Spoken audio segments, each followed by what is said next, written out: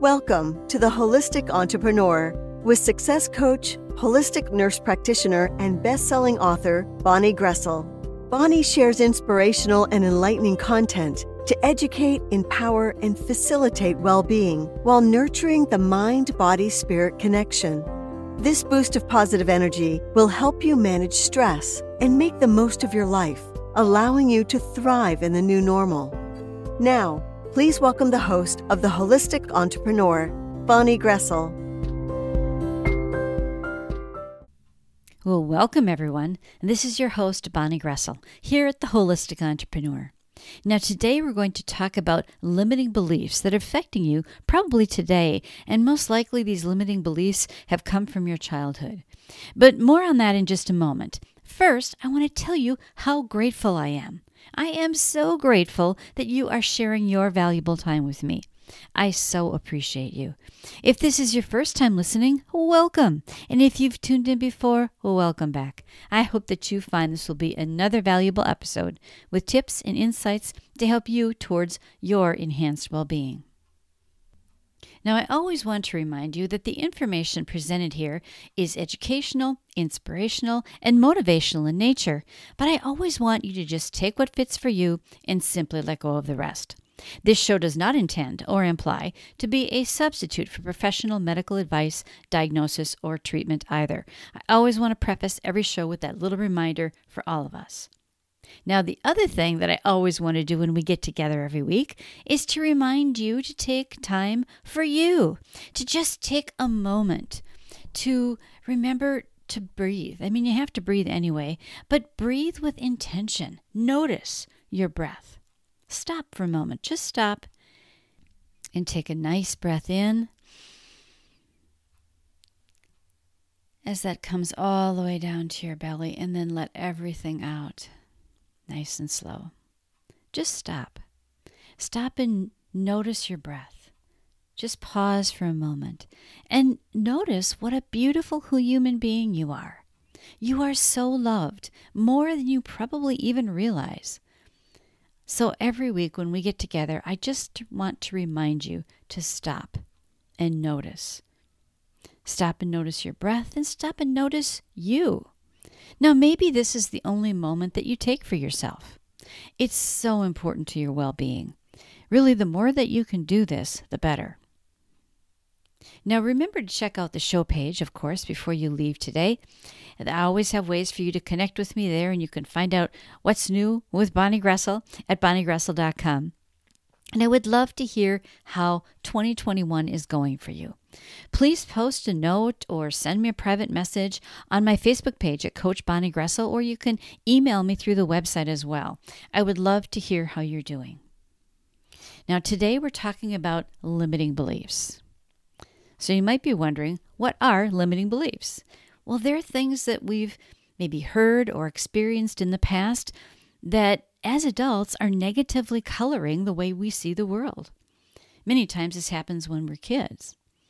So last time we talked about the conscious and subconscious mind. And that subconscious mind, that huge piece of the iceberg that's under the surface of the water, that's where really most of our limiting beliefs are. We don't intentionally or consciously have limiting beliefs, but they're there. 95% of what you say, do, think, and feel is in that subconscious mind, that huge piece of that iceberg underneath the water. And remember, everything is in there, the good, the bad, and the ugly. And you have this huge pile of stuff in there. We talked about that last time. You want the good stuff at the top of the pile so that those are the beliefs that are guiding your life.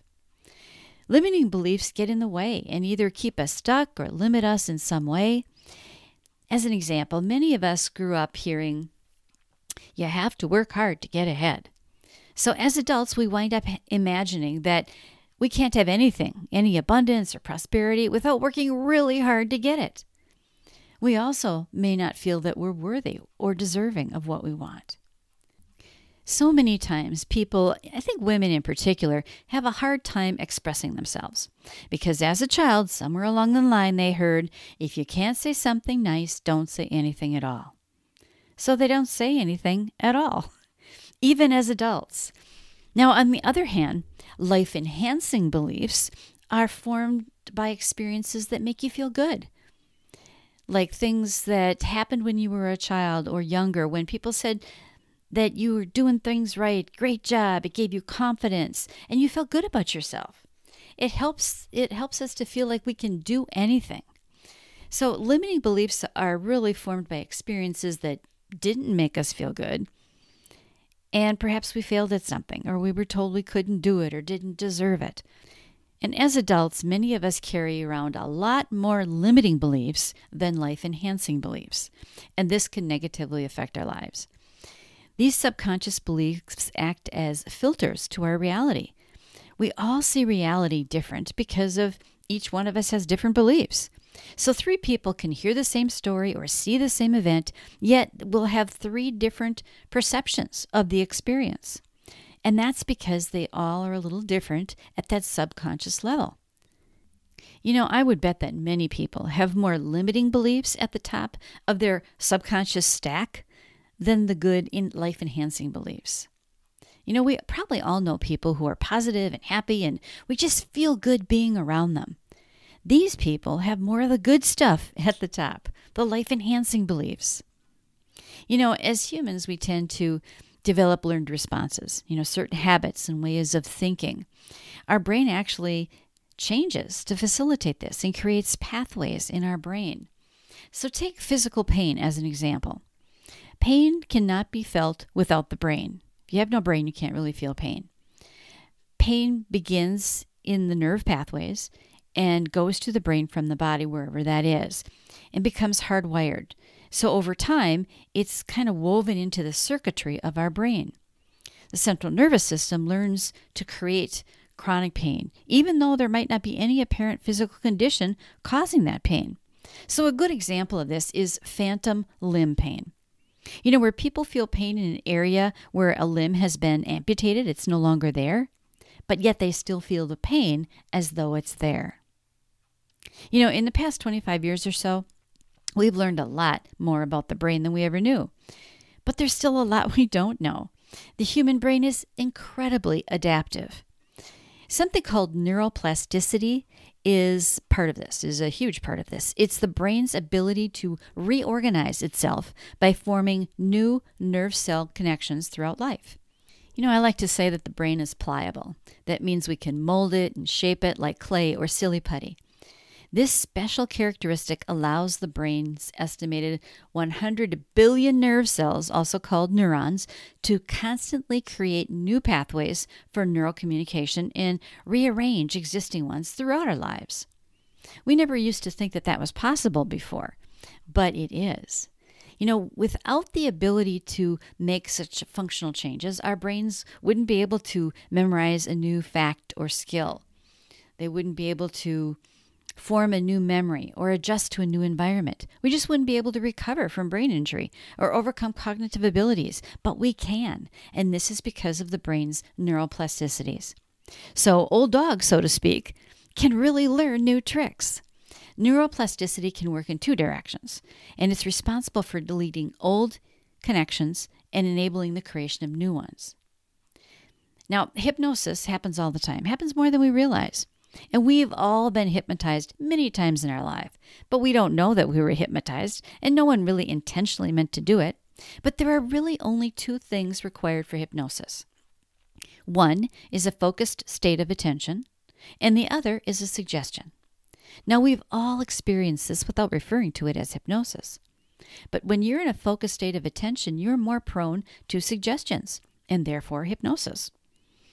When you view certain people as authority figures like parents or teachers, what they say, or more importantly, what you hear them say, influences us and actually provides that hypnotic suggestion.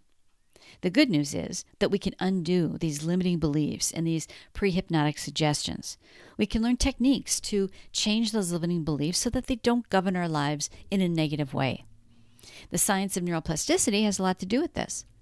Sometimes when we have certain thoughts or feelings or experiences for a long period of time, we create what I like to refer to as grooves in our brain, and we get stuck there. So take depression as an example. If a person is struggling with despair and sadness, fear, or feeling overwhelmed for a long time, after a while, they sort of create that rut or that groove in their brain. And pretty soon it becomes the only way that they know how to feel. Now, the upside of that, the good news, is that we can recreate those pathways. We can create new ones around that current groove. With the practice, it takes practice, but we can create a new groove, so to speak. Neuroplasticity allows us to learn a new way of being. Now, it doesn't happen overnight, but it doesn't have to take years either. In about 30 days or so, we can begin to create new pathways if we really work on it. That means most of the time we want to be focused on that new way of being and how that feels.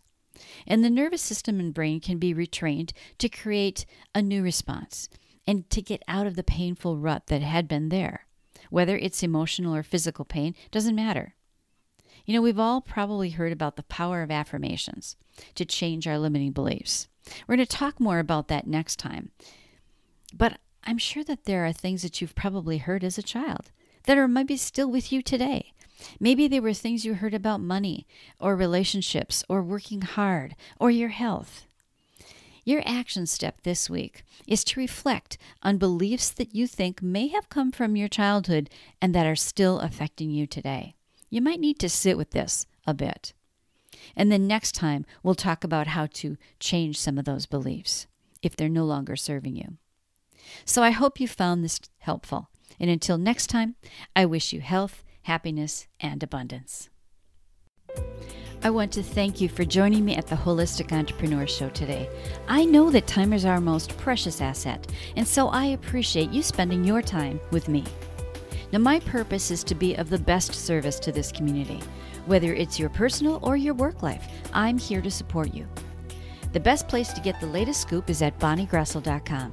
Everything is there. We can connect, and you'll find special offers and gifts that I have for you to help you attain the health, happiness, and abundance you deserve. And I encourage you to sign up for my monthly newsletter for more useful information and exclusive offers. The links are on the show page below. And finally, don't forget to subscribe to the Holistic Entrepreneur Show on your favorite podcast directory so that you automatically receive the newest episode when it's released. Until next time, this is Bonnie Groessl, wishing you health, happiness, and abundance.